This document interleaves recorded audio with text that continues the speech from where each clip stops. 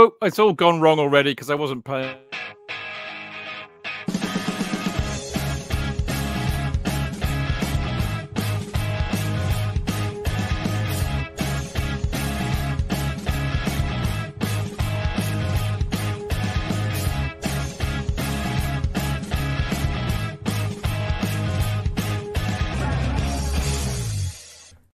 There we go. He's still got it wrong. Honestly, fire the studio director. Oh, that'd be me. Hello, I'm Stamford Chidge. This, of course, is the Chelsea FanCast, and the title of tonight's show is.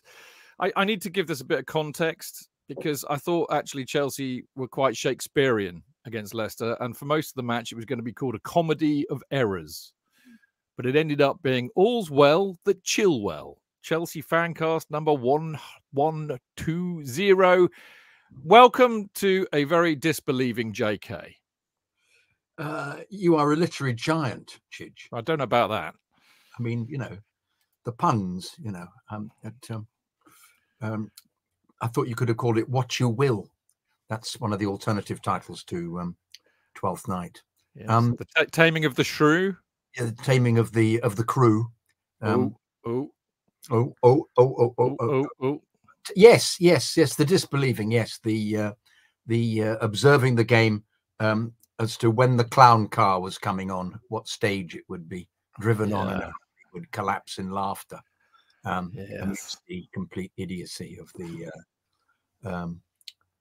the attempt to somehow keep Leicester in it. Make it a spectacle. I was just thinking, what could you do to keep the opposition in it? Just to, if you'd all been bribed by the FA Cup, by the FA, to make it a spectacle. I know what you do is just get somebody to take a penalty who normally does, or normally doesn't, I should say, and have somebody boot the ball into their own net from 40 yards away. That would be great. That would be fantastic. Seriously, things to do. But yes. But what a peculiar. Have we got a guest this week? What a peculiar time we have, Chidge. Oh no, we haven't got anybody today. Okay. Other than a touch of Italy. Oh, a wise, considered word. Gate 17 himself, the nicest man we know. Yes, it is. Yes. It is, of course, himself, Mr. I need to have a theme tune. I haven't got your theme tune, Marco. Mr. Marco. Hey! I was thinking, get you something Italian. You know what it should be? It should be Mambo number 5. Hey, Marco Italiano. Hey, Marco Italiano. That would be good, wouldn't it? Okay. Yeah. I'll stick that one out. Okay. Yeah. So, lovely to see you, Marco. Saw you briefly after the match. I think I bumped into you twice after the match, bizarrely, didn't I? How are you? You all right? I'm good. Yeah. It was a good day out for the soul yesterday. Yeah. Great to see people. Yes. Just reminds me, if you have a tough week in life, it's always nice to reconnect with your Chelsea friends on a match day. Yeah, absolutely. Yeah. It's a tonic. Now, the eagle-eared of you will already know that the show is a shambles because I managed to screw up the beginning completely by not paying attention. I've also forgotten to do the customary welcome to the show, which, of course, is welcome to the Chelsea FanCast, fueled by Guinness, powered by celery.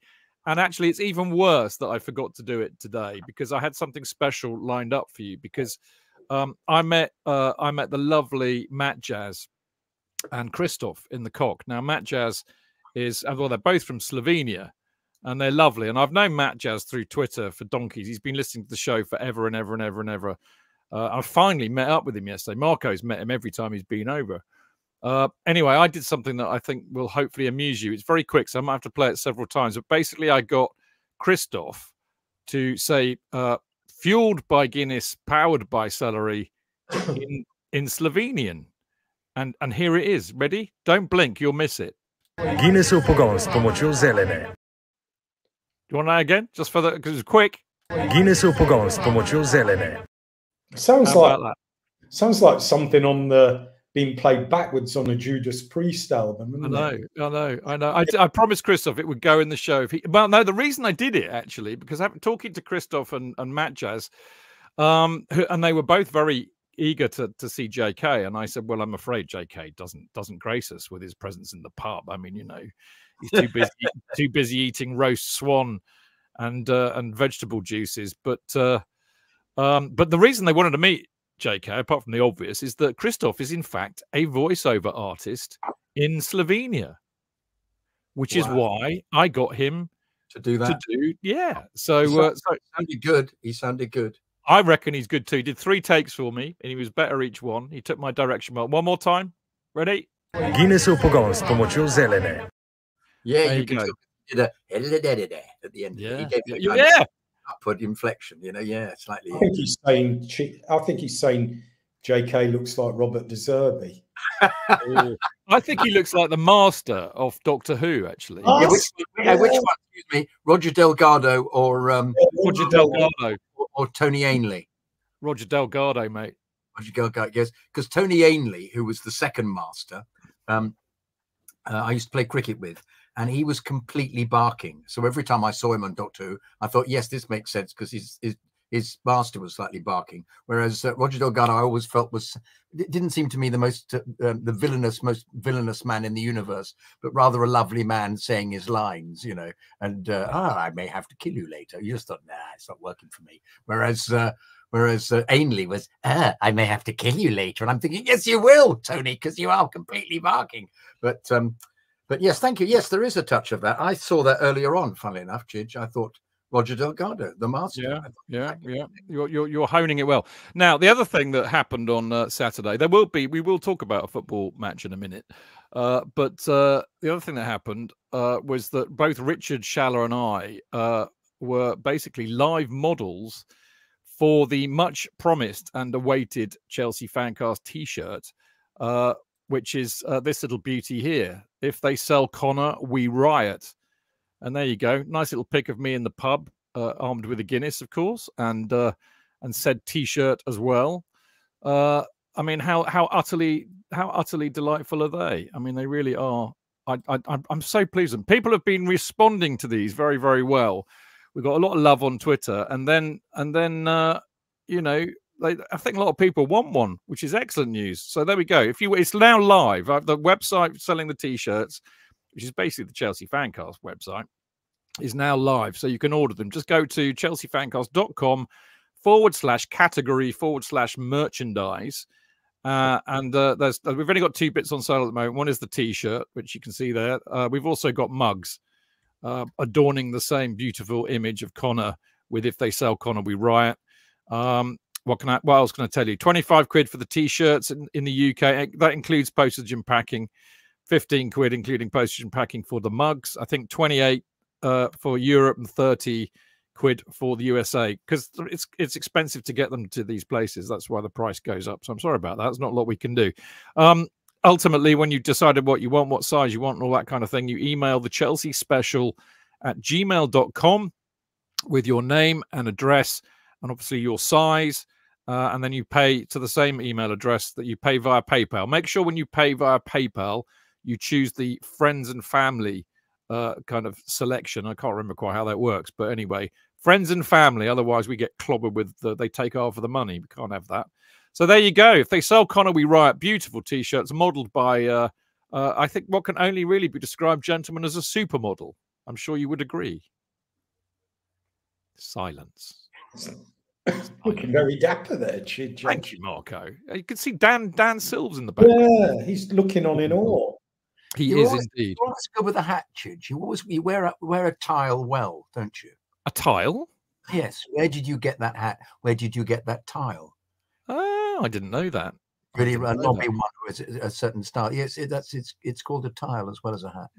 I've always been. It's become a trademark. It's a football thing. Actually, I wear it all the time, to be honest. I don't know why, because actually, most of my mates, with apologies to you two, most of my mates who wear flat caps tend to be lacking in the hair department, whereas I have loads. But it keeps my head warm. Really, that's kind of why, and it's rather stylish and dapper, as you said. So there you go. So I kind of JK, isn't it? Any old dial, any old dial. Any need to talk about it. You look dapper before you nap it to your feet. Tile, brand new tile. Yeah, lovely. Okay, so there we go. So we've done all that's officially the intro, really. Now, as ever, Don't forget you can listen to the show live. Live.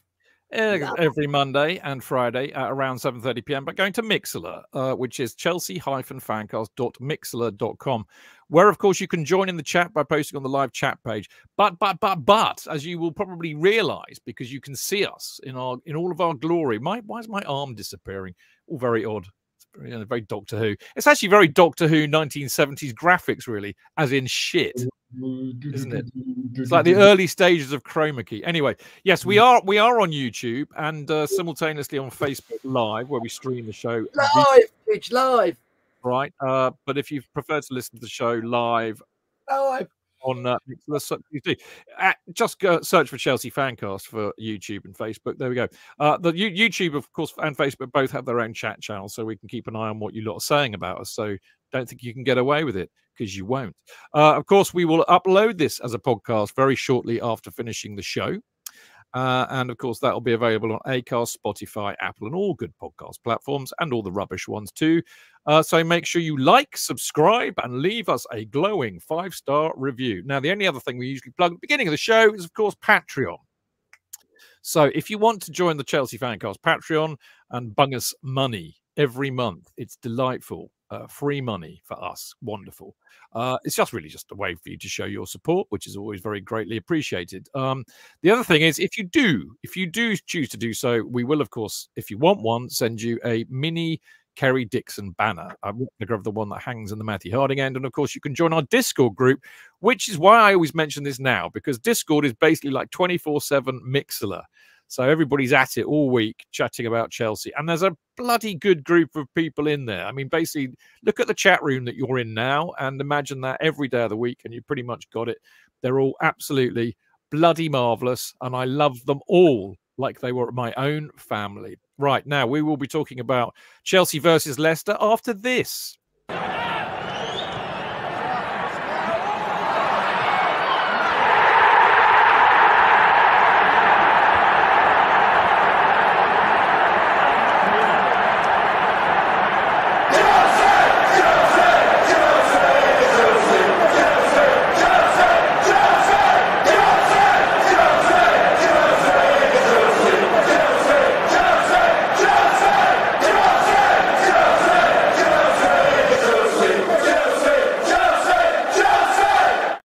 There you go. That kind of needs like video of people bouncing up and down, going mental, doesn't it? I might nick that clip from the wonderful.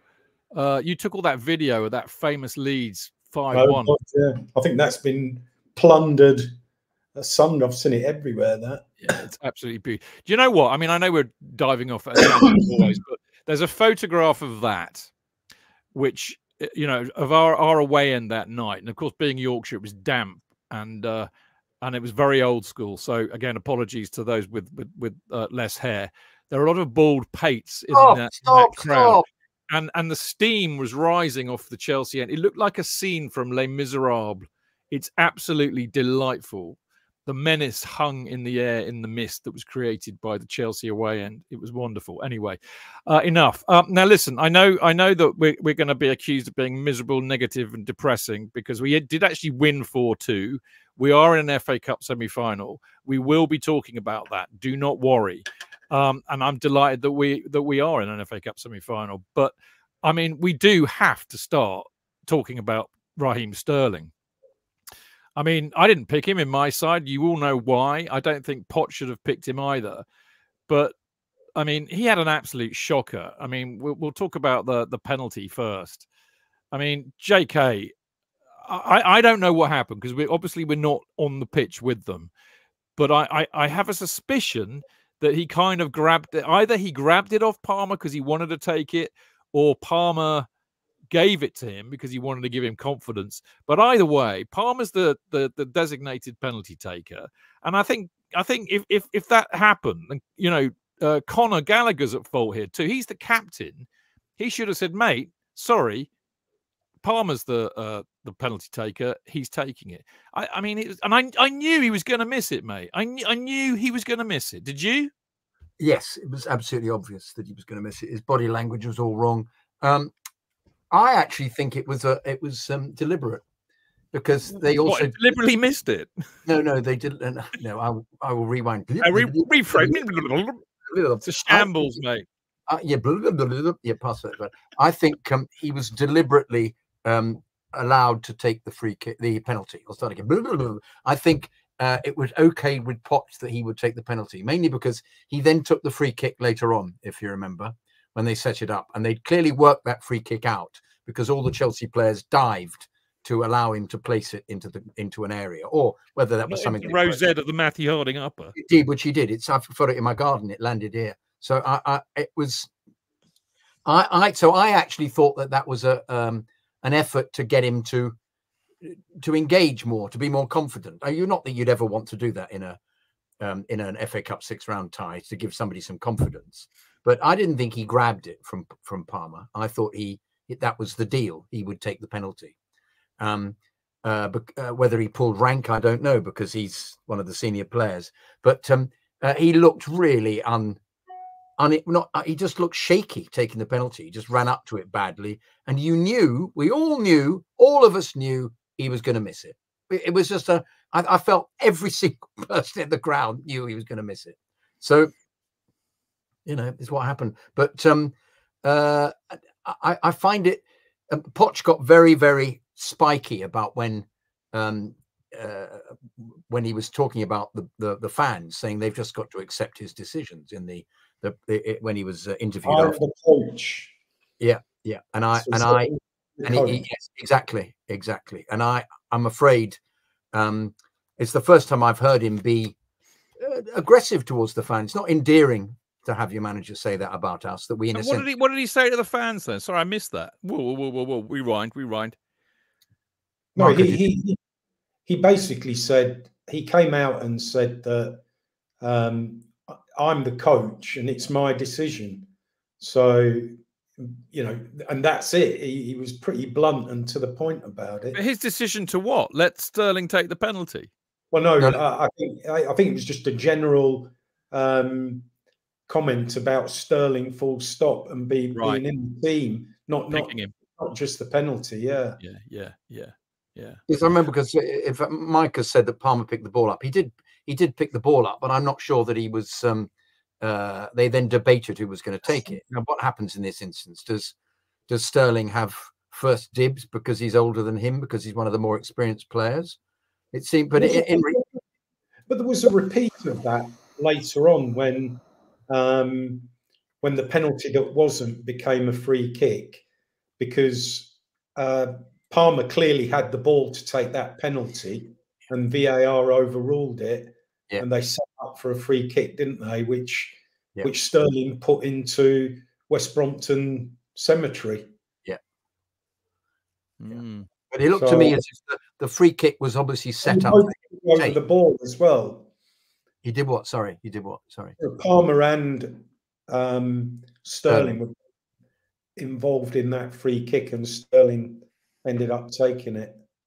But it looked as if the only person who could take it would be Sterling, because Palmer didn't actually exhibit any kind of movement. And when you saw the layout of what was happening on the pitch, the two Chelsea players in the wall who ran away were there for I suppose they could have been there for Palmer's left foot, but he would have then taken the ball away from the goal. So it was a right footer was going to take it to place it into the corner away from the two players. And that's where he aimed it, Sterling, and it went out. So I felt it was something that they'd actually practiced. It looked to me, because the two players fell out of the wall, and it's then a hole for the right footer to try and curl it into the corner. Mate, I mean, that there are misses and then there are misses. And I mean, I wondered if he'd slipped or something. It was such a bad shank, but I don't think he did. I mean, it's interesting what you say about Poch. I'd missed that for various reasons, largely because I was in the pub, I suspect. But there were people that were saying that, when Mudryk was taken off and Chukwuemeka came on, everybody wanted Sterling off, and there was a lot of booing, and a lot of you don't know what you're doing around that, wasn't there? That was it, wasn't it? That was kind of the trigger point for the ire towards Pochettino.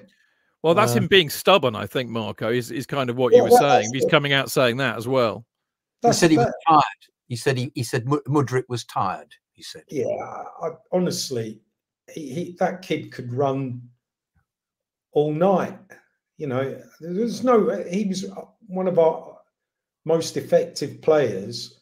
I mean, admittedly, you know, Carney was a good sub to bring on, but I'm sure it would have been more effective if he'd come on for Sterling. But, you know, at the end of the day, I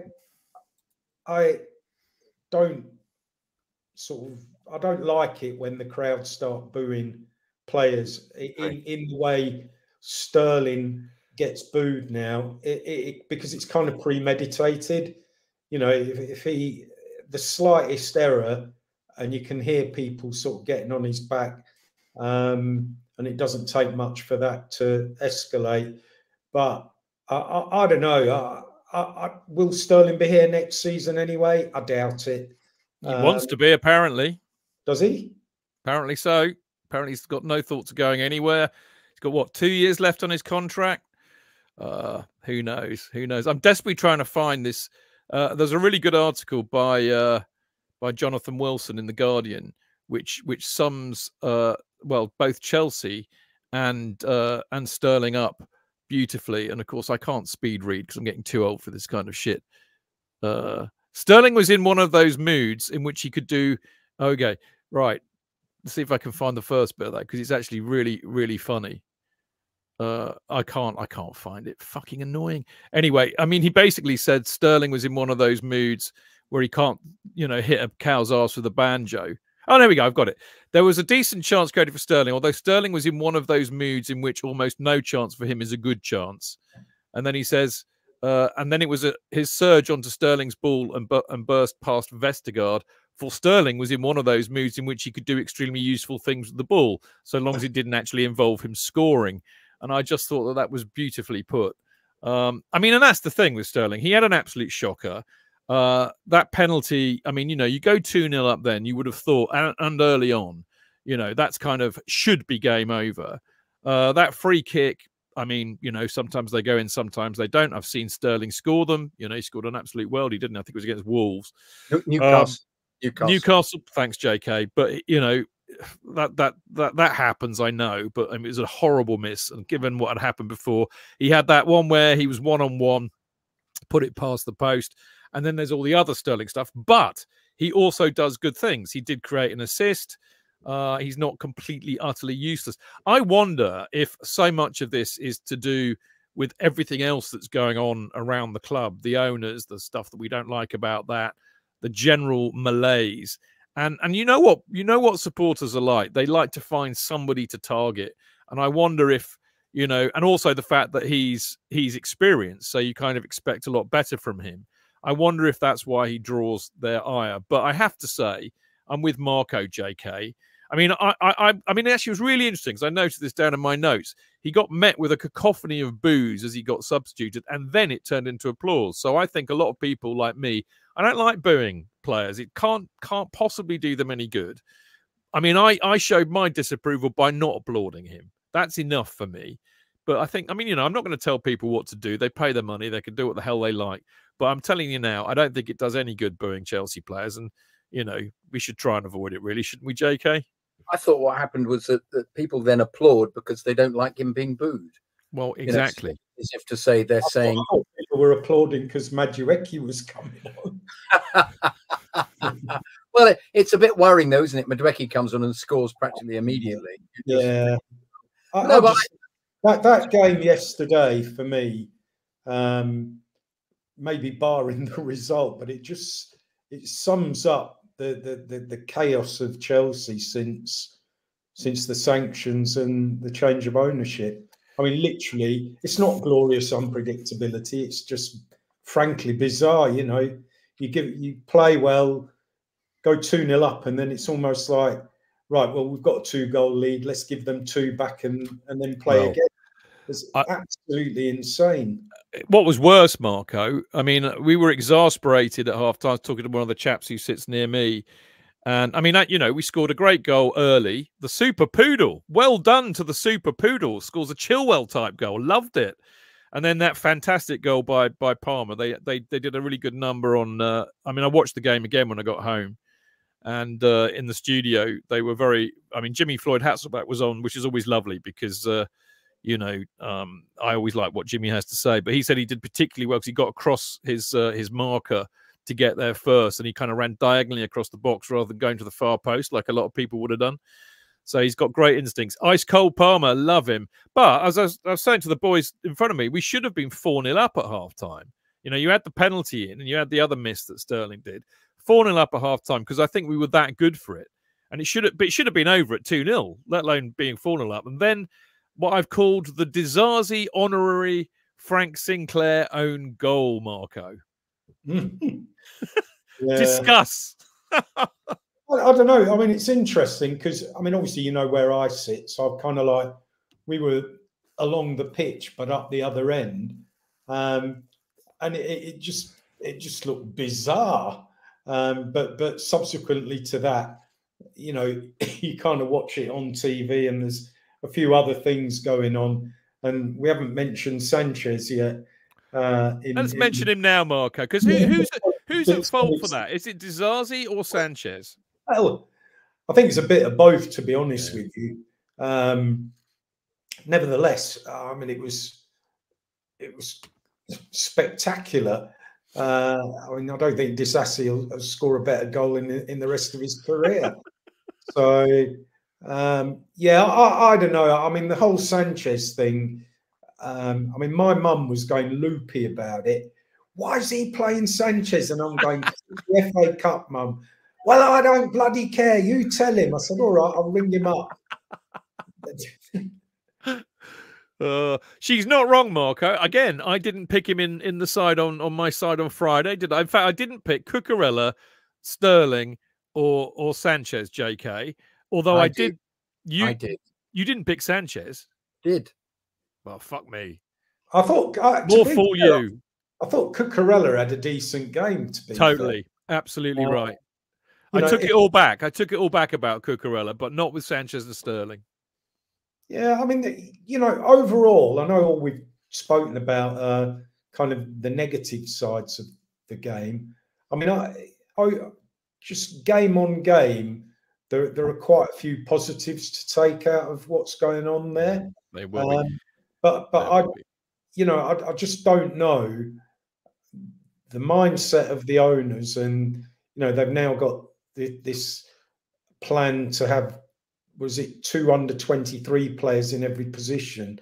I'm still not sold on the idea of just buying kids all the way through. You know, I think part of the reason Pochettino plays Sterling is because he's basically an old head in amongst a lot of younger players, and I think that's part of the reason why he starts him. I think what's interesting is, you know, Nicholas Jackson, since he's come back into the team, he's kind of lost that petulance that he had at the start of the season, where he was getting booked in every game, or whether that's, you know, sort of Sterling's had a word with him, or I don't know. But, you know, I think maybe that is part of the reason why Sterling's getting a game so frequently, and why Pochettino's adamant that he's the coach and he decides who plays. I don't know, but it's just you know, there are positives. There are a lot of positives, I thought, yesterday. No, there were. But unfortunately, the negatives are so spectacular that they kind of undermine. Well, we're skittish. We're skittish as supporters because of everything that's been going on. Sorry, JK, you wanted to come in, mate? Well, first of all, Jackson almost got himself booked by during the penalty going over and cleaning his boots on the post. What was that all about? But he was just getting in the goalkeeper's face. He was cheating. I can't agree with you at all there, Marco. Mate, I love that. I love him. I'm falling in love with Jackson. He's an awkward fucker, isn't he? You can't say that that's normal behaviour, you know, can you? He banged the goalpost to get the mud off them. He went up. He was winding the keeper up, wasn't he? Completely winding the keeper up. And I love it, mate. The referee threatened him. The referee threatened him with the booking. he didn't get a booking, did he? No, but luckily he didn't, because he didn't push it as far as he normally does. Because normally he'd have said something to the referee as well, or the goalkeeper. He'd have gone back and spoke to the goalkeeper. Then it would have been a yellow card. He had a bit of a row with Winks as well at the other end. He crashed into the. I think they crashed into the perimeter boards, and I think maybe Jackson left a little bit on Winks. Good ex-Spurs, absolutely Winks right. Went up to him and actually tried to help him, and he then kicked him, which I thought was a bit unfair. Mate, I am warming. I am warming to him. I think that Guardian article that I mentioned by Jonathan Wilson is ostensibly reviewing the game, but it was also giving a lot of love to Jackson, actually saying he's improving, and I agree with that. Look, let's go back. Chidge, because I think his ability to come and bring the ball is deceptive, because he gets to the byline very well. But as we've said before, it's when he comes in as a winger. If he's going straight down the pitch, he always seems to get caught. And the other problem with Mudryk is he still shows too much of the ball when he goes right, because he got dispossessed from time to time. But the other thing to remember is I actually thought that Leicester were dreadful, and I thought they were as bad as defense. Yeah, but all over. I don't think, I'm intrigued as to the standard of football in the Championship at the moment, because both those teams, Leeds and Leicester, if they get up, will come straight down again, unless they purchase about 4 or 5 players. Well, they may very well do. I would say that goal that Mavididi scored was great. Well, yeah, well, actually, that relates to what I wanted to talk about, which is Sanchez, because I mean, I think that I don't. I mean, look, he shouldn't have been where he was when Disasi hit that ball, but Disasi should have looked. So I think probably both culpable, but more so Disasi. And I looked at the second goal by Mavididi, and I thought, "Fuck, that's a good goal." But I did wonder, was Sanchez slightly out of position? He was quite a long way over to the right, and you had a lot of bodies on the right, so it would have been very unlikely that he could have pinged it in to the right post. Maybe he should have been a bit more central, and then he might have been able to save that curler. It was a good goal, though, to be fair. It was a very good goal, but it was very simple, because nobody really challenged. Who was it? Was the challenge? I thought it was Gusto. It was Gusto. Was the only time he skinned him in the whole game. Yeah. And he should have been aware that you should have tried to push him wide. Obviously, is what you're going to do with that situation, so you don't get a shot, particularly if he's right-footed. I mean, that's it's the sucker's punch, really. There, you've been lured, and the forward then pushes you to the left and then fires it round, because he's got the perfect ankle. I remember that Guppy goal round Dewberry to make it 1-1. Do you remember that? Yeah, in the league game, 1998. I know his cousin. I used to work with his cousin, and when I found out that she was indeed his cousin, the first thing I said, well, I didn't. I mean, she had the same name, so the clue was in the name. But I said, I don't know if I can speak to you anymore, because I said that goal is still pierced my heart from many years ago. It is interesting how certain goals just stay with you. And that cost us the title. I'm sure of it. Well, it contributed to Vialli's decision not to push for the rest of the season. If you want to hear what we think about that, listen to the 50 Years of Chelsea episode, whatever year it was. Anyway, going back to Sanchez, Marco, I love your mum. You know that anyway, but I particularly love her for her comment, because I asked the same question. Why on earth does Pochettino pick Sanchez, who apart from the 2 incidents I mentioned, there was another one where he came out for the ball and completely missed it.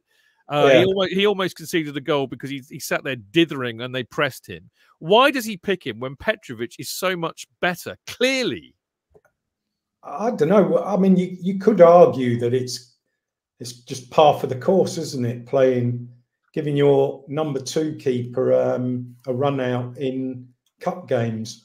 I mean, obviously, it'll be interesting to see what happens come the semi-final when we play Manchester City, because I think he could cost us a game quite easily against that caliber of opposition. And when he came out, that we were dead on line with that, and I said it reminded me of like a kid trying to shoot clay pigeons and not realizing that you've got to put the gun sort of a couple of yards in front of the clay and pull the trigger. He kind of just came out, and the ball had already gone. It was the other side of the penalty area. But yeah, I don't know. I think the other thing that's interesting about the whole Sanchez thing, everybody still gets nervous when they try to play the ball out from the back, even when Petrovic is in goal. I think the best example I saw of that at Stamford Bridge was actually when we played Leeds. Meslier, their keeper, is clearly a very good footballer and knew exactly what he was doing. And they were able to sweep the ball out from the back, playing one-touch football, kind of the way, City do it. But, every time Chelsea try that, especially with Sanchez there, you're just thinking, oh, my God, what's going to happen now?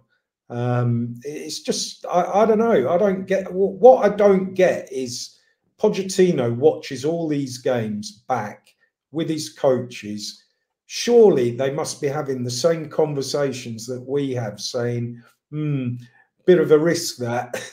and the same name keeps cropping up every time it's a bit of a risk. So I don't know. I don't know. We'll find out, won't we? I mean, it's a couple of weeks of an international break. Disasi always, to me, seems to be the most uncomfortable in that situation when the ball is given to him, because frequently it's after 2 or 3 passes and he's in the corner. You just think, why? In fact, there's one occasion when he was in the corner. I think it was he then managed to pass the ball and Palmer got hold of it. And when Palmer gets hold of it, you think, yeah, he knows what to do in those situations. He just pauses or waits or flicks it off. It's rarely caught. And the idea behind all of this is you lure them on if they're pressing. And then because they've got all the players up, you've beaten the press. And you're then playing against 3 defenders and there are 4 or 5 of you. And so you've got the advantage. But when every time you do it, it causes panic amongst the defence. And as I say, Disasi is like a rabbit in the headlights on so many occasions with this.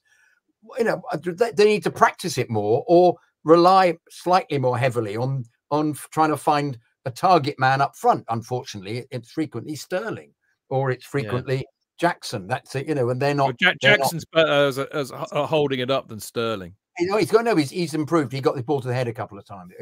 True. His head and flicked it on. No, once again, there's progress being made here, but this is such an obvious thing. And I worked out the other day, and I kept saying, why aren't we pressing as much? Well, the reason we're not pressing as much is because the opposition find it very easy to press, to pass past us. And the second you do that, then we're the ones having to cope with their attack. So if you just sit back slightly on it and only the odd person presses, they're not going to be able to do that. All they're going to have to do is play a longish ball into the middle where you've got it covered by the midfield. So it makes sense, but it just isn't the way that the top teams are playing, because the top teams press. Well, One of the reasons, because they've got this ability themselves to play, like City, play brilliantly out from defence. Yeah, but the essential difference is qualitative. We have too many players who play for Chelsea at the moment who are not comfortable enough in possession. Yeah, so, absolutely. I mean, Moises receives the ball and a good defensive midfielder will be able to protect, shield the ball, either muscle the opposition out the way or turn or whatever before he gives it. Connor is probably the best in the entire side at doing that, by the way, as well as winning the ball back. But, you've got a lot of players in there who just are not capable of doing that. And if you look at the difference between a championship side and a Premier League side, generally that's one of the marked differences. They're not comfortable in possession. I mean, you could also say that championship sides can't finish their dinner. Sounds a bit like Chelsea, really, doesn't it? We're going to dwell on that because we're going to change the subject very quickly because, of course, it's time to mention, of course, everybody's favourite fanzine and to remind you that the CFC UK stall is in. Whoops, I've done it again. Absolute fucking shambles. Should we try that one? Should we try that one? I'm going to actually, know what? From now on, I'm going to pretend that we actually have a studio director. So every time I do something stupid, I can go, "Oi, sort it out," and then I can be exonerated from any blame. But what can we call him, Chidge? Let's call him Len. Len. No. There's no way a studio director is going to be called Len. Shall I think of somebody that I used to work with that I really didn't like? Yeah, I'm going to think on that. Yeah, because that's how we'll use and abuse it. Anyway, the CFC UK stall, as you all know, is open for business every home match, which of course means that you can get a copy of everybody's favourite fanzine in person opposite Fulham Broadway, and you can also subscribe to CFC UK by doing the following. email fanzine@cfcuk.net. And then you can subscribe by paying 20 quid a year in the UK, 45 quid a year in Europe, and 60 quid a year at the rest of the world. Alternatively, you can actually get a digital copy. DJ will email you a PDF for 6 quid a year or £1 each. You can pay all of that via PayPal. Now, Marco, is there a new one? Is there a deadline offing next Friday? Have I missed the memo or something? This Friday. Shit. This Friday's the deadline. I missed the memo, didn't I? How did I miss the memo? I don't know. I don't know either. It's circulated a couple of times. I think DJ cryptically, because we had 100 fanzines left yesterday, and I said, what are we going to do with those? And he said, keep them for Burnley. So I don't know if that means the next edition's actually going to be out for the Burnley game or the game after that. Yeah, I better write one. I better write one. I've got a couple in the pipe, but I don't know how you. I don't know how. Actually, I'll ask you this because I am not worthy when it comes to writing compared to you, my friend. But what I do with my CFC UKs is I come up with a title, and I generally have a clue what it's about. Like there'll be a theme to it, and I just write the title in my notes on my phone. And then I forget all about it. And then when I on a Friday about 10 o'clock, when I've put this podcast to bed, I think, shit, I've got to write my CFC UK article. And I go back through my notes, find the title, and I go, what the hell was that all of? Oh, I know. And off I go. I mean, how it's just like everything I do, Marco. It's a shambles, isn't it? It's a shambles. But how do you approach it? I think it depends. If I'm going to write, if something's happened in the in the intervening space of the or the deadline being issued, obviously, if it's something topical, then that kind of fuels the brain cells to write about that. But if it's something a bit left of centre, then yeah, I'll sort of think of something. Well, that might be an interesting article. Like, I mean, the last one, the one in the current edition, which is about the Jekyll and Hyde thing. So I just had the title. I thought, yeah, just call it Jekyll and Hyde and come up with some anecdotes about Chelsea being Jekyll and Hyde. But yeah, I don't know. It's kind of whatever's going on in my head. Yeah, and I try and sort of sit down and I do actually make a time. I put in my diary, right, you're going to write your CFC UK article then, and then I try and do it all in one sitting, just so it sort of flows onto the page from what I'm thinking. But I mean, that's just the way I do it. I've got obviously a bit of OCD when it comes to all things writing. So yeah, it's a bit of a structure and routine to it.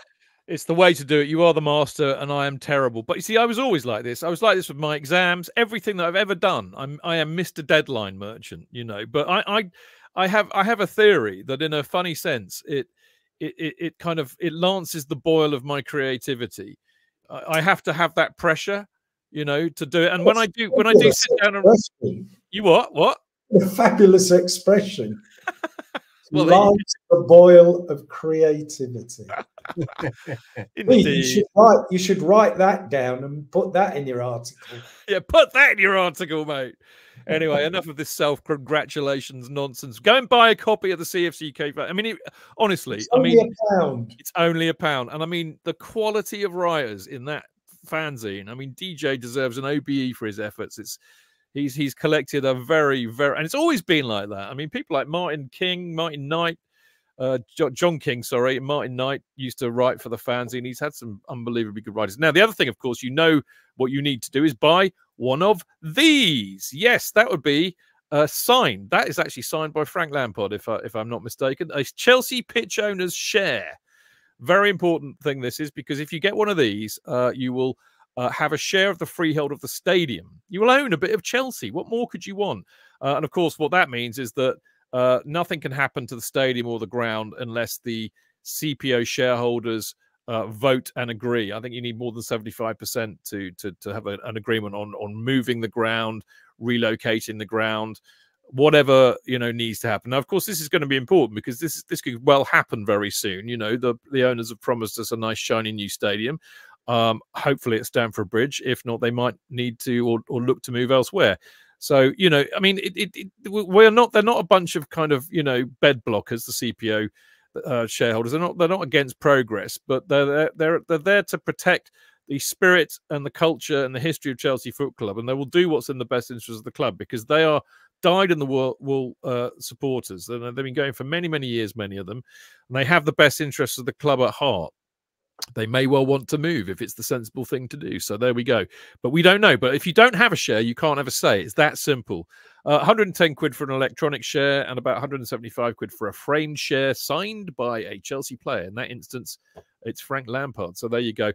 If you want to know more, go to chelseafc.com/Chelsea-pitch-owners. They're on social media at pitch owners, and they can be emailed comms@chelseapitchowners.com. All very simple. Right. We will be back in a very short while for part 2.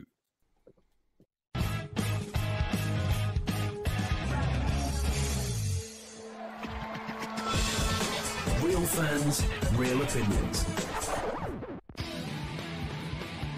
I'm Jason Cundy, and you're listening to Chidge and the boys on the Chelsea Football Fancast.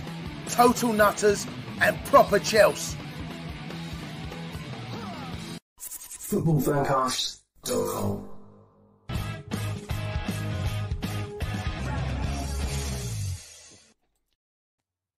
There you go. Welcome back. I'm Stamford Chidge. This is the Chelsea Fancast. All's well that Chilwell. Episode number 1120. And yes, the sagacious Jonathan Kydd is with me tonight, of course. Oh, I love that word. Hello. Hello. And the apps, I mean, JK said this in part 1, and he's not wrong. This gentleman is one of the finest, nicest people you will meet on the Chelsea beat. He is the legend that is Marco Worrall, one of my favourite people, that's for sure. Hello, dear boy. Too kind. There we go. We love you, Marco. You know that. Yeah. I love Planet Chelsea. You do. You're always so lovely and positive. I love your posts on social media when you there's a wonderfully philosophical tone to them, but there's always an air of positivity. If there was a song to fit your mindset, Marco, it would actually be Blue Tomorrow.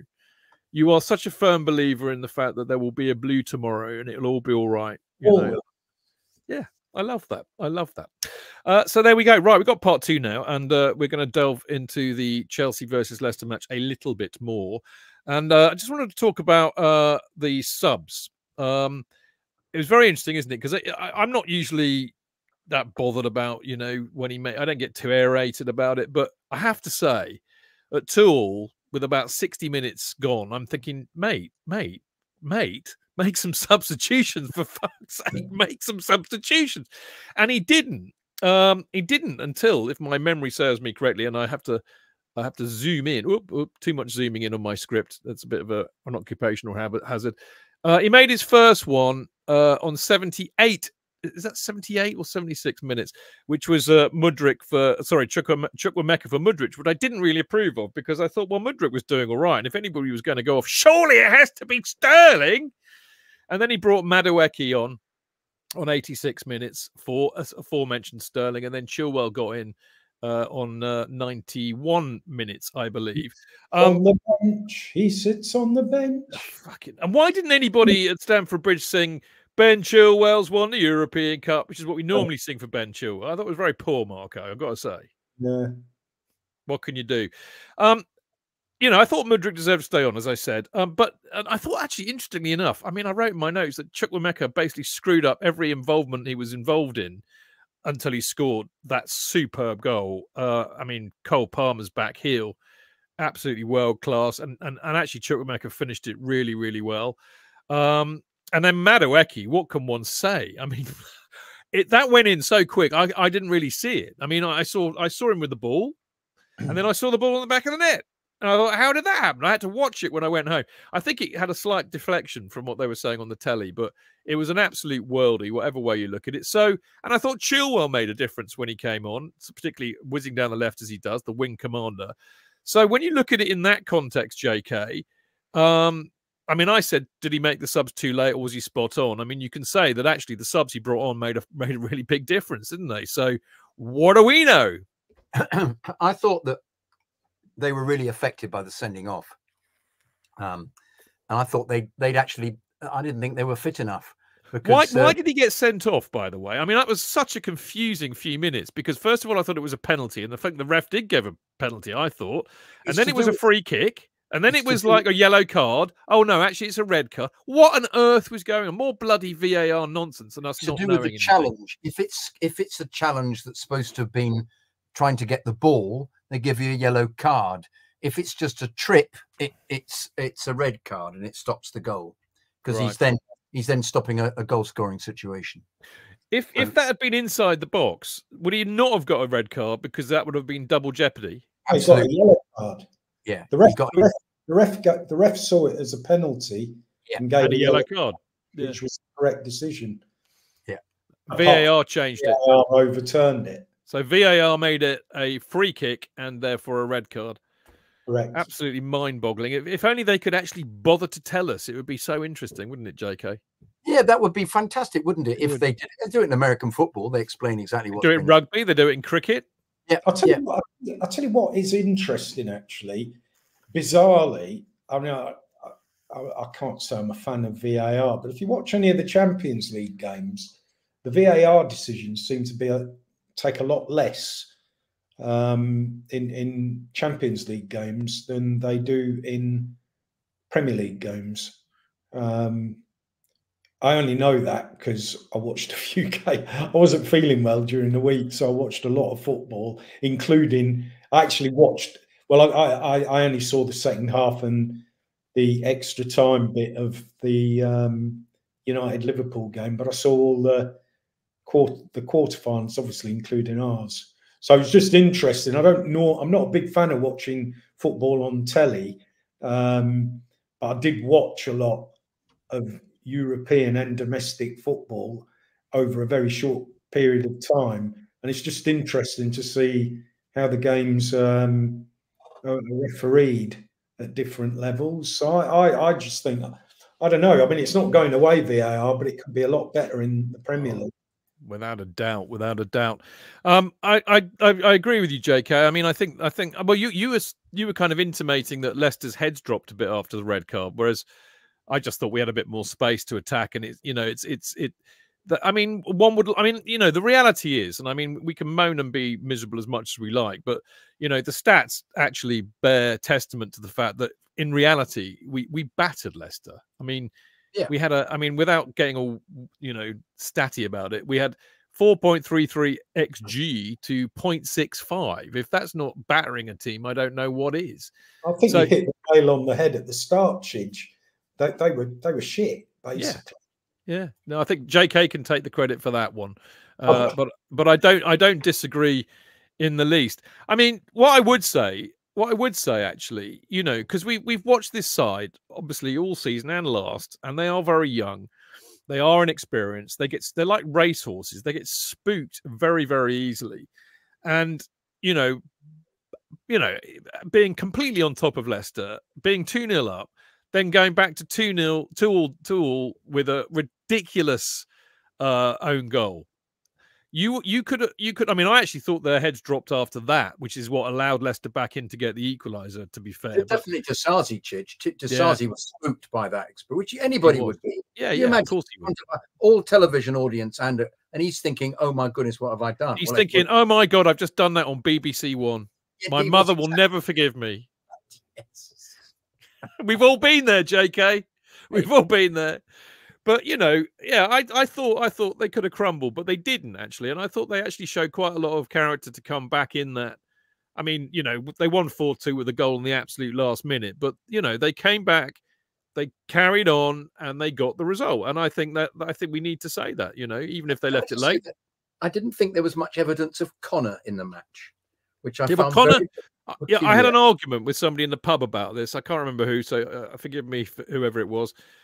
But I think it was actually Matt Jazz, funnily enough. It was Matt Jazz. But Connor was playing in a much deeper role, obviously, because he had to play in the Enzo role. So, therefore, he was doing a lot of the covering, a lot of the intercepting, a lot of the running around, a lot of the dirty work, you know, the donkey work. He was getting forward a bit, but he wasn't doing as much as he normally was, Marco. No, I was just going to say, it's interesting that we're 55 minutes into the show, and that's the first time Enzo Fernandez has been mentioned. Who? But that's a good thing or a bad thing for Enzo. Because I was actually going to say a couple of minutes ago, do you both think that we actually missed Enzo in that game and it would have been a bit more cohesive? But I'm not so sure. No. I'm not so sure at all. Not at all. I don't know what that to judge when you're playing, because as you said earlier and I said earlier, they were so bad that I find it very tricky to make any judgment, and also about even us playing better. And I think we are, some of the players are playing better, but I find this is once again, it's a very low bar to relate to, because as with Leeds, they're just not very good. I thought Leeds were better than Leicester, actually. I think with you, I agree. But we had more of a hard time because we were under the cosh and still managed to score that Connor goal, didn't we, in injury time? But I felt it was inevitable that we would win it once their guy was sent off, just because all they did was defend squeakily. You know, they just didn't look as if they were going to get the ball out very often. And I have to say, what was good about Madueke's goal was when he was given the ball, he sort of staggered over it initially. And, well, he did, didn't he? Well, actually, that threw the defender, I think. Yes. I mean, do you not think? Because he kind of went behind him, didn't it? And he had to go back. So the defender went with him, and then actually he did really, really well because he quickly moved. 2 step overs, didn't he? He did that. That was a very similar goal for me as the one he scored against Luton, which he set himself up and then had a dip. You know, so I think the 3 big games for him have been Luton, Villa, and coming on at this stage. But it's difficult because he was so bad against Palace. You just wonder if an opposition sets up to stop him and close him down, whether he can't deal with it. Is that because he's a youngster? You know, I don't know. Is it now that we should just say, all right, we're seeing improvement. This team has got to a final and a semi-final, and there is the possibility if we kick on a bit, we might make 7th, and we might therefore be in the Europa Conference. Would that be considered a decent season? No, I think it would have. We talked about this, didn't we, the other week? Yeah. And I think, frankly, you'd have to say that. I mean, look. It's not as good as Tuchel's last season, because Tuchel finished in the top 4 and lost by a gnat's cock in 2 finals. And remember, we haven't actually got to the final yet. We'll talk about that in a minute. But if we were to get, I mean, even if we bow out against City and we got to the Carabao, it's better than last season. That's for sure. You know. And I have you right, actually. And by the way, just to go quickly back to Madueke, I will pick up this point in a minute, I promise. But going back to Madueke, I think what we saw from him, you know, he's got that in him, Marco. And that is why I would pick him. And I have been for weeks in my team selections. I've been picking him ahead of Sterling because he's got that in his locker. He can create a goal out of nowhere. And okay, he screws up a bit. But Sterling screws up a bit. So I right now, if you're going to go balls out for youth, I'd rather have Madueke in there, knowing that he's capable of doing that. Would you? I think the other thing is there's a lot of players in that current Chelsea squad who feel they have something to prove because they're not getting enough game time, and Madueke's one of those. You know, and you can see that. When he gets on the ball, he's looking to beat a man. He's banged up for it. And unfortunately, you know, you look at Sterling, just to go back to that, and you don't see the same desire. You don't see the same hunger. And, you know, maybe why would you? And, you know, ultimately, Pochettino, this is all on Pochettino. So he's been working with these players, you know, for where are we now? 8 months or whatever it is now. So, you know, it wasn't like there was another avalanche of players in January. He's got these players. He's making the decisions. And as he said, you know, I'm the coach. I pick the team. And on that point, you know, he stands or falls by his decisions. So if he's going to be stubborn, as I kind of, you know, was saying yesterday, and be pig-headed about his team selection, then, you know, we're going to run into more problems, because you're right, you know, even if Mudryk was tired, which I don't believe he was, why take him off? We haven't got another game for 2 weeks. Yeah, he's not doing Ukraine a favour, is he?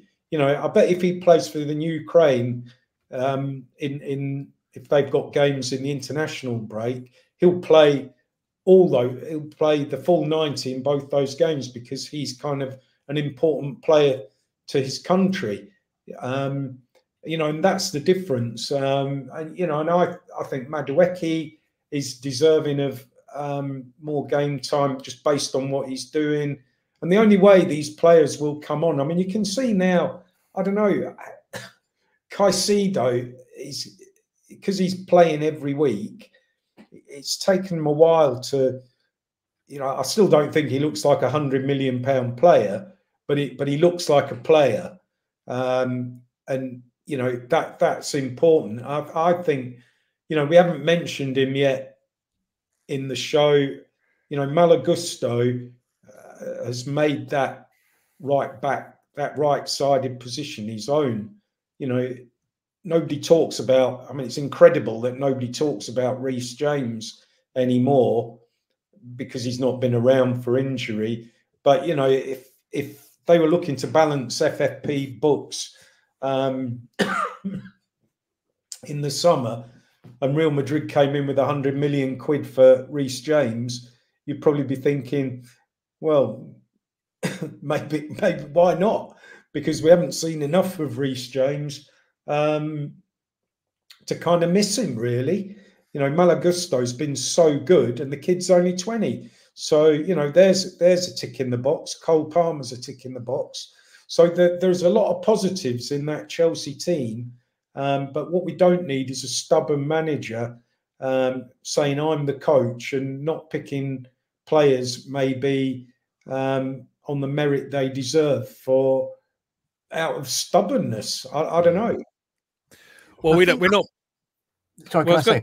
Yeah, of course. Yeah, I think what we wanted was a slight element of ignominy for Sterling. I know it sounds dreadful, but as fans, we wanted the worst player on the pitch to be taken off. We didn't want somebody who'd actually not done badly, Mudryk, and that was the problem, and that's why I think everybody booed him. And I think Poch wanted to be. You don't know what you're doing. Indeed, and that chant as well. So, and I think that's normally the case, isn't it? If a player's very bad, he gets taken off, and he deals with it somehow. Whereas in this instance, the person who got taken off the first wasn't the worst player on the pitch, hadn't missed all the chances. So there was a kind of rumble around all of us thinking, well, that's not fair, is it, on Mudryk? David Flotz has just said that Mudryk was stretching if you watch the game again.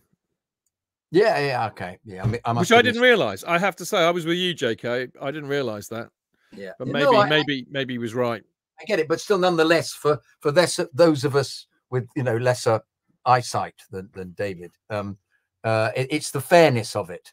You know, it's that kind of basic fairness of thinking he's not played badly. Why is he coming off first? Why is the player who was made? Well, he could have put Madueke. He could have done. He could have brought. He could have if Mudryk was struggling a bit, which I didn't realise. But you know, Chukwuemeka for Mudryk was a like for like. Then he could have brought on Madueke for Sterling at the same time. He didn't. He waited another 10 minutes pretty much. So it's very odd. I mean, look, we don't know what happens on the training pitch. We don't know what the relationship is between the manager and the players. I mean, they may see things differently than us. They probably have more of a view or a clearer view than we do. But yeah, it does sound a bit dumb. I mean, going back to Marco's point, JK, he's absolutely bang on. And you know, Gusto is turning into a hell of a player. Palmer is turning into a hell of a player. We've got Gallagher, who has had a phenomenally good season, and I think he's one of our players of the season. Jackson is improving. Mudryk is improving. Moises is improving in his own way. There's actually, there's I don't know about you, but I think we're beginning to turn a corner slowly. I still think we're capable of 2 steps forward, 1 step back, but I just think there's something beginning to change. But it's difficult, isn't it? To once again, it's expectation. It's wanting the team to be better because of all the money that was spent on them. And it's but yes, I think if you give in to the fact that we've, it's being dinned at us by the manager in particular, who is being very sympathetic to the supporters for me, and he's just saying, as he says in the press conferences, it's taking place, it's slow, it's a project. He says that, and I wonder whether that's one of the reasons why he's not interested in coming to applaud us, because he's just thinking, well, I'm part of this process, it'll get better. And if we start putting together excellent performances and several very good victories against decent teams, whether he will start then thinking, well, I've got my foot in the door here, I'm going to stay for some time, I will now demand respect from the supporters. But at the moment, he comes across as being a bit of a cold fish as regards us, particularly if he makes statements like that. I'm sorry, but that's the way I feel about it. Do you think he likes us? Do you think he likes us, Marco? I don't. Well, I don't know. I think, just building on what JK said there, he could be looking at, he only got offered a 2-year deal, didn't he? So he's pretty much a year through that. And let's face it, I don't know. I think who knows what the owners are going to do in the summer transfer window, because if they, kind of bring 5 or 6 players in again and shake it up that much, it's just going to create another kind of maelstrom, in the dressing room, where you're kind of thinking, well, now the manager's he's got to figure out once again who his best team is. And I still don't believe that, in 8 months, Pochettino's figured out his best players in their best positions, even when he's had his hand turned by injuries and suspensions. Kind of like, the Malagusto thing is kind of that's only happened because of the Reece James injury. It's not because Pochettino's realised what a great player Malagusto is. He wouldn't have been anywhere near the team if James was fit. So I don't know. I've got optimism for what potentially could lie ahead, but it could take a lot longer than a lot of people have the patience for it, seem to have the patience for anymore at Chelsea, as we saw yesterday. It's kind of like you're talking, and on social media, it's like it's game by game, isn't it? People flip-flopping, and I don't know. I think that's just the way of the modern world, isn't it? This is a modern world. Yeah, couldn't help it. Sorry. Well, I don't know. I don't do I personally. I thought Pochettino was a good appointment when he was given the job. Mate, I did too. Because I thought he was the best available in terms of experience, in terms of Premier League, in terms of the Champions League, managing big players. Whether you like it or not, okay, he didn't bloody win anything, but he got Spurs. He got Spurs to a Champions League final. But he also was the manager when the term Spursy was coined. Well, yeah, I know. And it does make me laugh, because more and more now, people are saying, well, it's Pochettino, isn't it? I mean, I've got a couple of mates who are Spurs season ticket holders, and it's just like, you've got Pochettino. That's it, He's a nice guy, but yeah, I mean, I don't know. It's football, isn't it? Sometimes you just end up believing all that stuff. I mean, when we went from 2-0 up to 2-2, and people go, fucking hell, Spursy or what? I mean, it's funny, but it isn't, because he's the bloody Chelsea manager. I know. And the worst thing, it's kind of if we'd have lost to Leeds, I think it would have been the sword of Damocles was sort of waiting, I think, in the background, and he would have gone, and God knows what that would have meant, because you know I don't believe that you know there was a lot of talk about De Zerbi, and Chelsea plundering Brighton again, but you know clearly he's not the right man for this job, just based on, you know, you watch some of the Brighton games. So I don't know, you know, it's kind of just stick with what you've got and see what happens. And, you know, as you said earlier, what would constitute a good season? Obviously, winning the FA Cup, and, you know, having to beat Manchester City in the semi-final to get to the FA Cup final, and then winning it potentially against Man United, you know, or Coventry, or Coventry. No, but that would constitute a pretty. I'd be happy with that. Would I be happy if we lost to Man City and finished 7th? Not really, to be honest with you. Why would you be happy? No, you wouldn't be emotionally. You wouldn't be happy. But I think you know, I'm afraid we all suffer from this in a sense. But I think there's a collective denial of reality at the moment, and the reality is that Clearlake, for good or ill, have decided to rip it up and start again, and basically turned us into a mediocre mid-table club at the moment. So this is why I think about half an hour ago, whatever, we were saying, well, look, you know, this is better than last year, because that is the fact. It is better than last year. And actually, we can see some improvement in the players as well. Is it what we've been used to for 20, 30 years? No, it's not. You know, and that is also a fact. But, you know, I mean, you can't expect us right now. The Chelsea that we have right now is not the Chelsea that we would expect to go and win a semi-final and go and win the final. That we expect to be in the top 4 or win the league. We're not at that club at the moment. You could argue, though, you know, yeah, we are better than we were last season, but you could argue that quite strongly that the only reason that we're better than we were last season is because of one deadline day signing in Cole Palmer, who's kind of, you know, if you take Palmer's goals and assists out of Chelsea this season, we're fucked. You know, there's no two ways about it. You know, and yeah, I mean, Christ, the owners spent so much money. You know, and there's if you believe what you read, you know, that was all planned. The pursuit of Palmer. I don't believe a word of it. I think we got lucky, mate. Well, we did, yeah, exactly that. I read that we put a bid in for the Arsenal player, the double-barreled name Arsenal player, and it was turned down. And so they went, "Oh, we must get somebody," because the Gordon not Smith Rowe, not Smith Rowe. Yeah. Oh, bloody hell, mate! We dodged a bullet there. Yeah.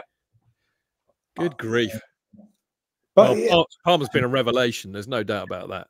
Yeah. I think the interest in it's always interesting, isn't it, at Chelsea, that we never make things easy for ourselves. But in the past, what we got used to in the Abramovich era was that success was a part of the upheaval. So every time there was a managerial upheaval, there was success on the back of it very, very quickly. What we're seeing at the moment is upheaval, and we're just not getting that immediate. There isn't that bounce, and I think the reason for that is simply down to quality. Whereas, kind of, you know, there was kind of like a laser-like precision about what Abramovich did in terms of some of the managerial hires that he made, the players that he bought in. You know, it was kind of, there was just a different way of doing it. And obviously the new owners have come in and we're doing it this way, and that's fine if it works. But it isn't really working at the moment. So I think we've got the rest of this season and see what happens. And if it's just, you know, we lose the FA Cup, we don't win the FA Cup and stumble to 7th, and then, okay, so we're back in Europe. Next season has to be an improvement. But I think next season would need to be a significant improvement, because there's already rumblings of discontent about the owners. People aren't happy, supporters aren't happy for a number of different reasons. And if we just start stumbling along, you know, into a mediocre world of averageness, then I'm not really sure what the way forward is, because all that's happening at the moment is we've been leapfrogged in a number of areas by quite a few teams now. You know, when Abramovich bought Chelsea, it was Arsenal and Manchester United were the two elite sides in the Premier League. Chelsea broke that axis up. Then we had Manchester City get money, come to the table. Liverpool finally sorted their lives out, came to the table. And now we've seen, you know, Newcastle, Villa, they're all, you know, well-organised clubs, and also clubs like Brighton that are very well run. That, you know, these other teams that were normally always in the middle of the pack have now moved up. So, you know, the top four it's not easy, you know, and obviously you've got to put Spurs and Spurs into that equation now, unfortunately. So I think there's a lot of self-entitlement in the Chelsea fan base at the moment. We should be there, you know, and I think that's a dangerous game in the you know, the way things are at the moment, because you don't, you know, it's bad when you're at a game and the crowd turn on the manager, which is what's happened now. You know, and the next thing will be they'll turn on the owners. People start squabbling amongst themselves, and it's a hard road back from that, especially when you've got an ownership group that aren't really in tune with the fan base, or I very much doubt the dressing room. I don't know. I mean, I'm just saying that's just my opinion. Who's, you know, I've been around Chelsea for a long time, talked to a lot of people, obviously, on a match day, the stall, come from all over the world, and everybody talks about Chelsea, and you get to hear a lot of different opinions, but there's a uniformity to what you're hearing now, and it's not, it doesn't augur well, because nobody, you know, that blue tomorrow that I always see, I still see it in my head, but I'm not quite sure how attainable it is, because the whole mindset of the football club has changed out of all shape in the last couple of years. Yeah, definitely. The mentality is very interesting, the whole process, the mentality of the But don't you think that with a couple of purchases, if they happen to, I don't know where they get the money from, it could change? Do you think if they do buy a decent striker and they do buy a creative midfielder to go with the others, or I don't know what it would be from a bloody defender, mate? I was about to say, is it the defense? No, but you know, we're then in a situation, if Reece James can't, I agree with you completely what you said earlier, Marco. If somebody came in and offered for Reece James because of his injury problems, you'd probably say yeah, because Gusto's been so excellent. And yet, if you've now got Reece James and Gusto playing, do you give Reece James a go in midfield? You know, is that a possibility for him if he's going to have a season? But we don't know. I mean, there are theories at the moment they might give Reece James a go for a couple of games towards the end of the season. Well, let's hope we're in a position not to give him, and you know, we need to be 3 up. And he's a better footballer than Moises or Enzo. Yes, he is. Yes, I think what will be interesting this summer is if the owners.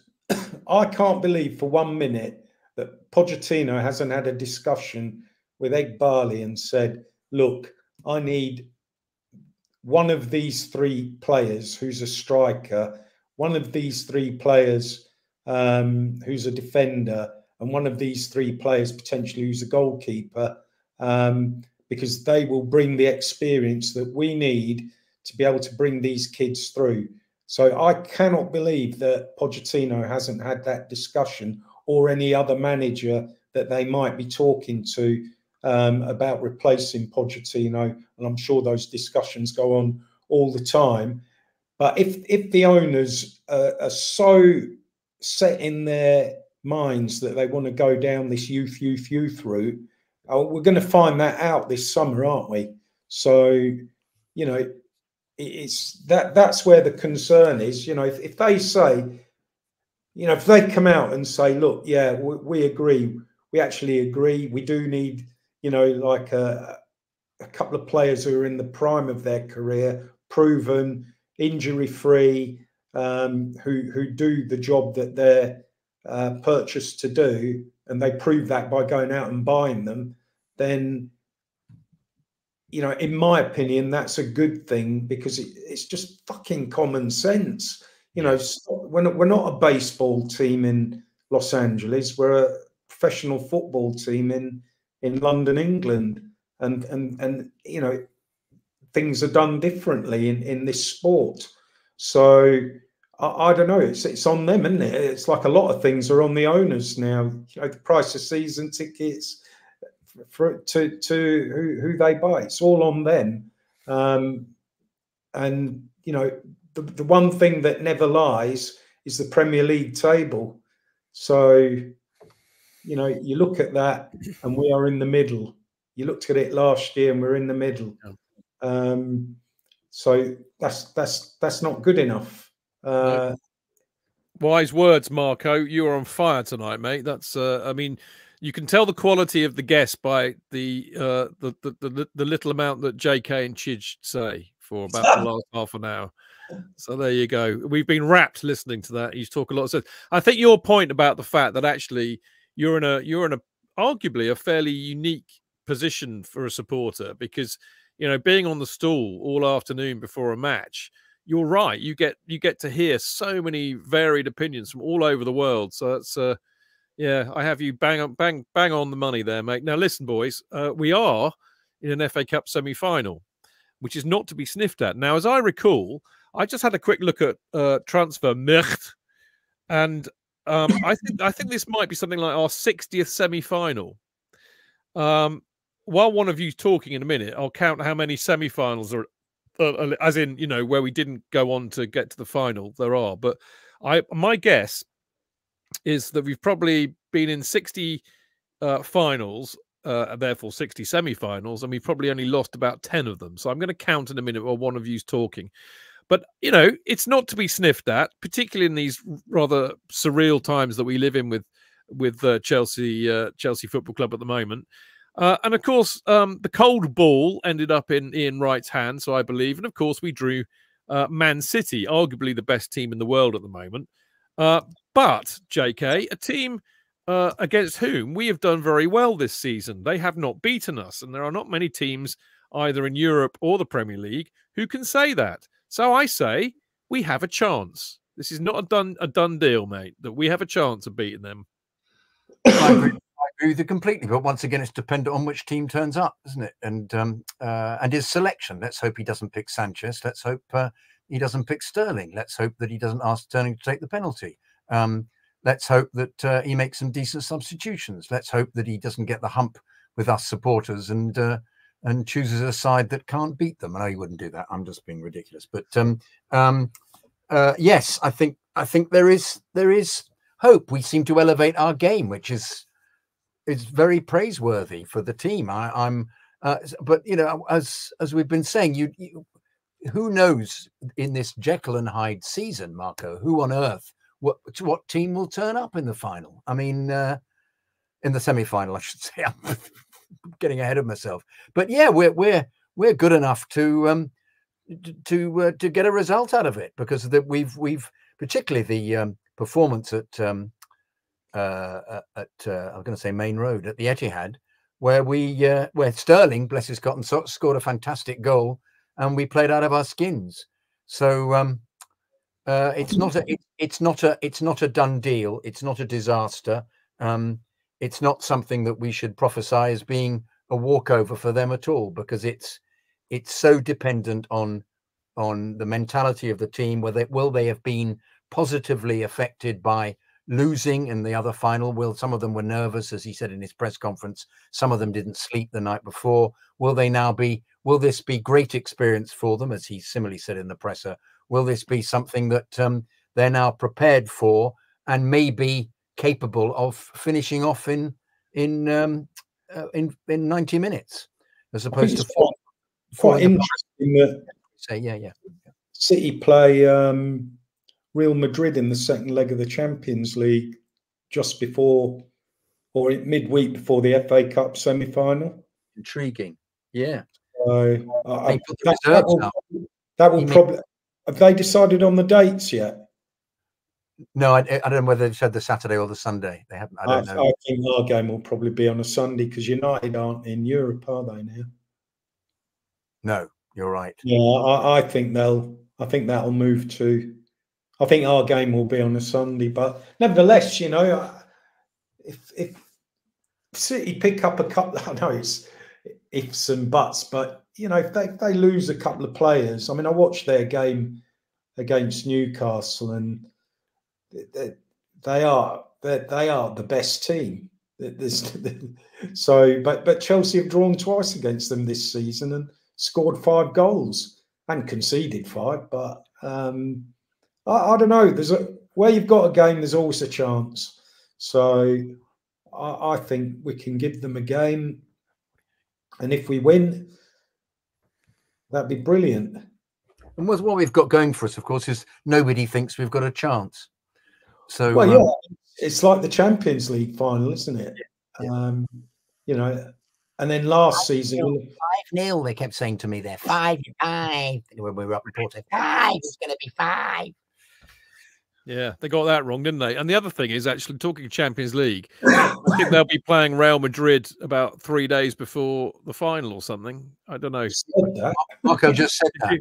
Oh, sorry, mate. I was trying to count how many finals and semi-finals we were in, and I lost count. I lost count because I put my finger on something and it was Shakhtar Donetsk. We saw your little face looking down, and doing lots of. You did mathematic calculations face, It's too difficult for me. I'll tell you after the show, because I can't rely on my finger. It's too difficult. It's on my mobile phone. We've been in a lot of semi-finals, and we've won most of them. That I can tell you unequivocally, and that's since 1905 it was going back. So I don't know if it was 60 or whatever, but I will find out and tell you at another time. So, I mean, do you think we can beat them, JK? Yes or no?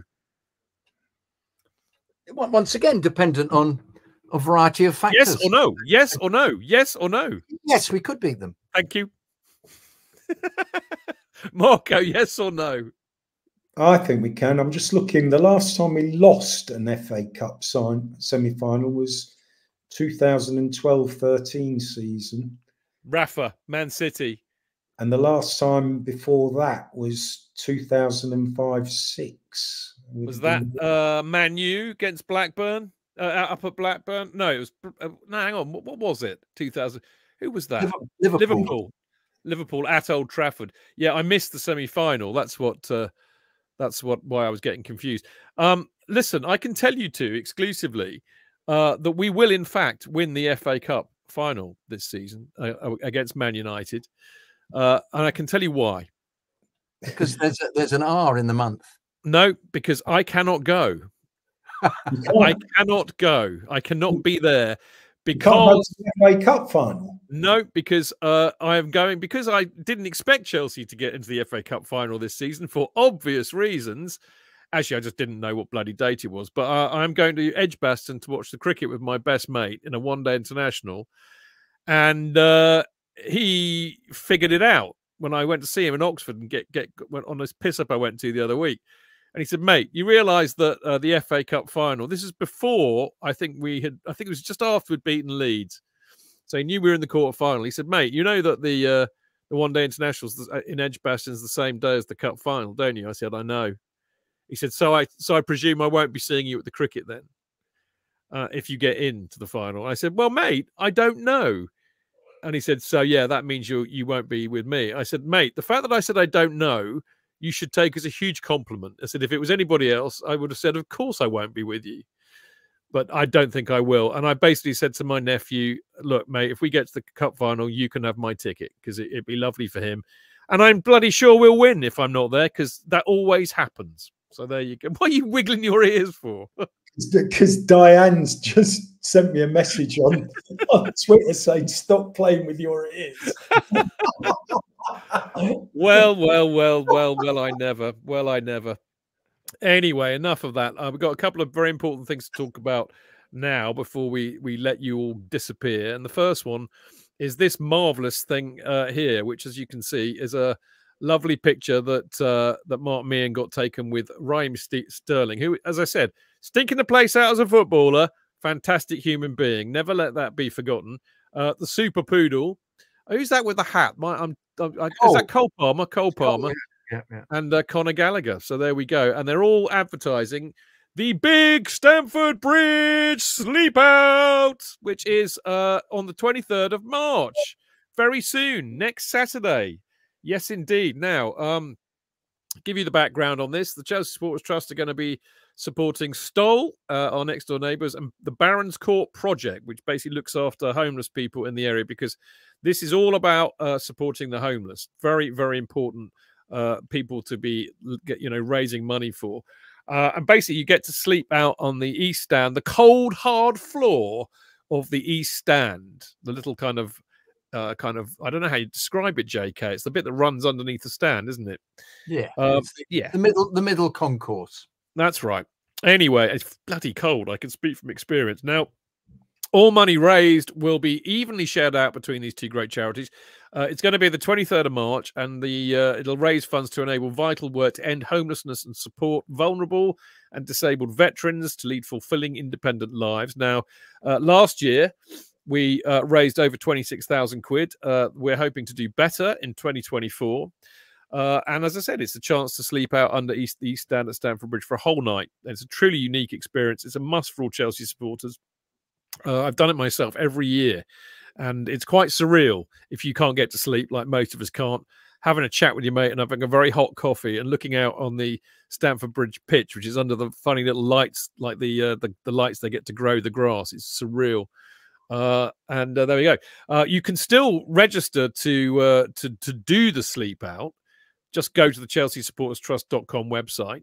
But if you can't do that, then you can still donate. Now, I have to hold my hand up at this point because normally I do two things for the sleep out. One is I actually do sleep out and join you all, and occasionally via Robert, I've done it again. Robert Sinclair brings some, rather tasty oranges that have been doctored with vodka, or and as well as doing that, I do the Tales from the Shed round the campfire at home and read lots of stuff. I'm afraid to say, and I say this with a lot of shame, I am doing neither. Basically, we don't have any new books, so there's no Tales from the Shed round the campfire.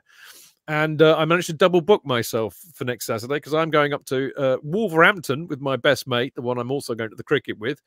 I'm going to go and see Jazz Coleman's speaking tour and Q&A, because I like Killing Joke, and that's what I'm doing. So I'm sorry about that. I think by the same omen, if I'm missing out on the sleep out because I'm going to be with my best mate Simon, and I'm missing out on the FA Cup because if we get to the final, I think these are probably good omens, in which case I will feel less bad. But I do feel a bit bad, so I shall be donating generously to a few chosen people who are sleeping out. If you want to donate, you just go to justgiving.com/campaign/ Big Stamford Bridge Sleep Out, and I will put that in the chat room in a minute. So there you go. But go and support it.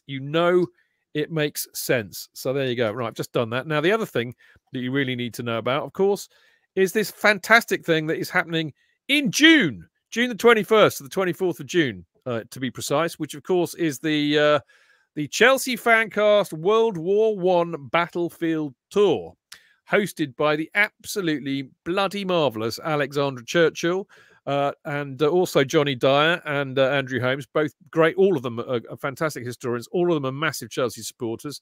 And it basically involves a very long weekend visiting the battlefields of the Somme and Ypres and all the cemeteries, which are fascinating and very moving. Spending a couple of nights in, well, a night in Arras and a couple of nights in Ypres. Great restaurants, lots of great drinking, lots of good people, all Chelsea. Me and Mr. Glover will both be there. I really commend this to you. It's a trip of a lifetime. If you love history, if you had relatives that fought or died out in the Somme or Ypres, this is a very good opportunity for you to not only go and see them, see where they fought and died, see where they're buried, but also to get some military historians who you will know and who you will love, who will do some superb research on telling you all of the events surrounding it. It's an absolute treat. So there you go. If you go to Historia, you can see it on the screen, but if you go to historiatravel.org/copy-of-S106-Belgian-1914-1, which is a daft URL. Just go to historiatravel.org. You'll find it. But again, I don't know if I can put that in the chat because I can't. So there we go. But I commend it to you. Do it. You know it makes sense. Boys, what do you think of those two things? The sleep out, Marco. I know you're quite have been involved with the sleep out in days past, and certainly with the books and things, haven't you? Yeah. So I think it's a good opportunity to commend highly the work done by Sir Mark Meehan for every year. I think he was kind of the originator as far as Chelsea was concerned of the sleep out. So yeah, he's got my dosh, and we've had a few more sales of the Tales from the Shed book over the last few months, which was published to raise funds for the sleep out last year. So they've gone in Mr. Meehan's kitty. So if you're looking for somebody to sponsor, look for Mark Meehan, who's at Eddie Mac Bawa on Twit. Yeah. Definitely. And the World War I tour, JK, we can't tempt you this time. You managed to avoid it last time. You were supposed to be going, weren't you? I paid for it, Chidge. I know. Yeah. I think it unlikely, unfortunately. You said to me last time you were doing something else, so I think you were otherwise engaged. A prior commitment, I'm afraid. Yes, I know. It's tricky with an 8-year-old and a sprightly girlfriend who demands things of me that in the past I would have been very So keen. What's more demanding, the 8-year-old or the sprightly girlfriend? I'd say 50-50. Okay, that's quite a handful, mate. Very, very much handful. But can I say what a wonderful cause the sleep out is? And as you said, Marco, huge kudos to Mark and huge kudos to everybody doing the sleep out. And I will be donating as always. And I'm very pleased that I would like to do it, but I'm a bit weedy. Having a history of asthma and pneumonia, and I don't really want to put myself through it. So I'm happy to give dosh to those that do for the brilliance. It's a fantastic cause. So yeah, I'll be doing the same. I'll be spreading it out amongst a few people that I know and love who are doing it, and well, we'll be on air before then, which I'm about to tell you about, but we'll wish you all luck then. In fact, yes, it's about time for us to say cheerio. So I can tell you that we will be back. We will be back on Friday, the 22nd of March. But why, Chidge? Why? There's no game next weekend. Well, because we thought we would. I'm not entirely sure what we're going to be doing yet. Either me and JK will be back on Friday doing an in off the post, which is favourite at the moment. But it being that we've got like about a week to get sign-ups for the World War I tour, I'm toying with the idea of doing a World War I tour special with Alex and Johnny Dyer and Holmes.